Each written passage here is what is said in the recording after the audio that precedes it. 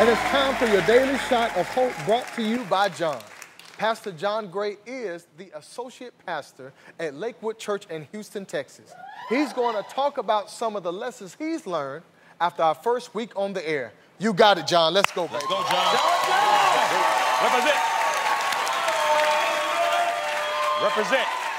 In 1 Samuel 16, we hear a story of a man named Jesse the Bethlehemite who had sons, one of which was going to be named the next king of Israel. The prophet Samuel walks in the house and is about to anoint the first son when God says that's not him. And then he goes down the line of 7 sons. And then none of them were the one that God chose. Samuel then says, are all the young men here? Jesse said, well, there yet remains the youngest, but he's outside keeping the sheep. You don't want to see him. He's just number 8. Samuel said, go get him. We won't sit down until he comes.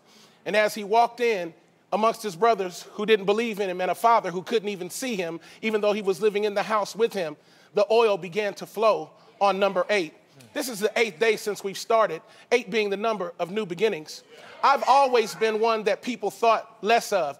I was the last pick for the team. I was the buck-toothed kid with alopecia, the last to get the attention, the last to get the girl, the last to think that anybody from a little 2-bedroom apartment with no air conditioning in Cincinnati would ever end up in a place like this. The comments from the last week remind me of the things I've heard all my life. Wow. But I am reminded of this. Jesus, in chapter 2 of the book of John, said he did not commit himself to men because he knew what was in men, which means whether they cheer or whether they hate, you got to be who God has called you to be. I'm not going to minimize who I am to make insecure people feel better about themselves. I'm going to be number 8. I'm going to be great.